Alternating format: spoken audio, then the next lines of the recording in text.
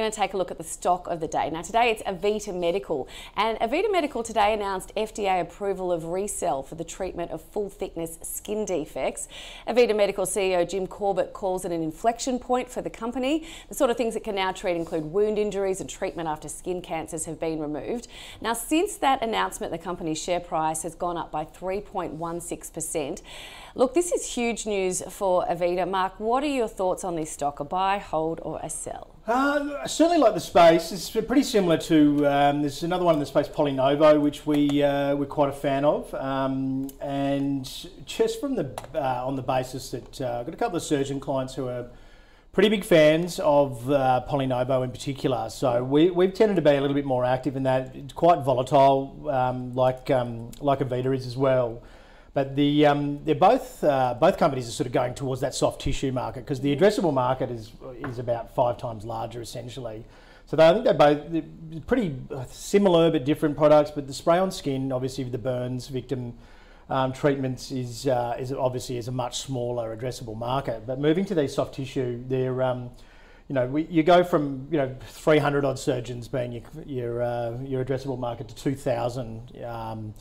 Particularly in Australia, and obviously that means you get economies of scale with your sales team, etc. So it's a really positive thing.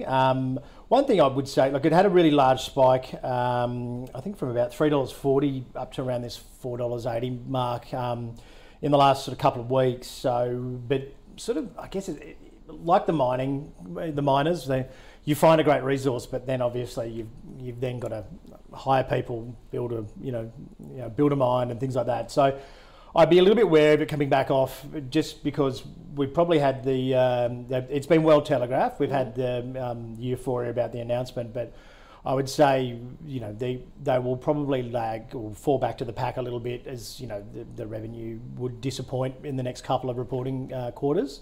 But I think long term you probably want to be buying on a dip on this one overall. Same with Polynovo.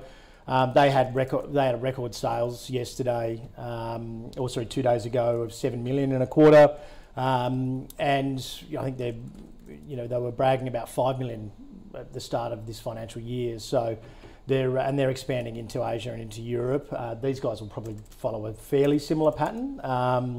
And both have got pretty decent management teams as well. So look, either or both, to be honest. I think they've got high prospects, and even in a recessionary style market environment, biotechs that are about to go cash flow positive or that actually do really well as defensive. So they're probably two fairly all-weather picks as well. But they will just gradually improve over the next year or so. Claude, do you agree with Mark's comments? I'm probably a little bit more positive on Avita than Mark is. I think that Polynovo is probably the product that is talked of a little bit better and maybe growing faster, a little bit of a better track record there. So no argument on that aspect of what Mark was saying. But I do think that this, FDA approval, this is going to allow that growth runway that Avita is on to sort of keep going. So they'll have to deliver on that, of course, and there is the room for disappointment.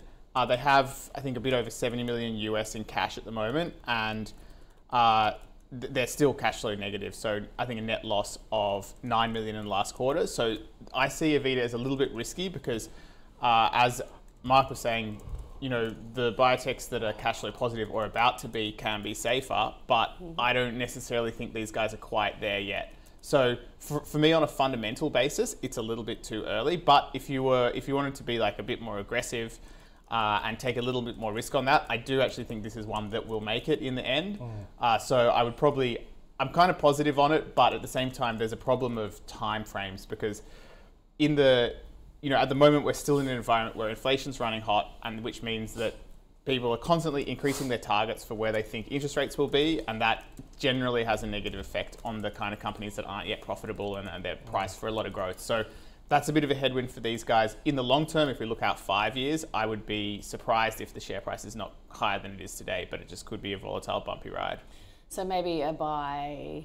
A speculative buy for the long term is what I'd give it, basically. Okay, I'll put that down. Yeah. So you're both sort of in agreement. But I don't own it myself for the reasons that I just said, that I think it's still a bumpy road. Yeah. And for my own personal portfolio, I would definitely keep that skewed towards profitable companies versus unprofitable companies. Okay, great. Well, that was our stock of the day. Let's get right into our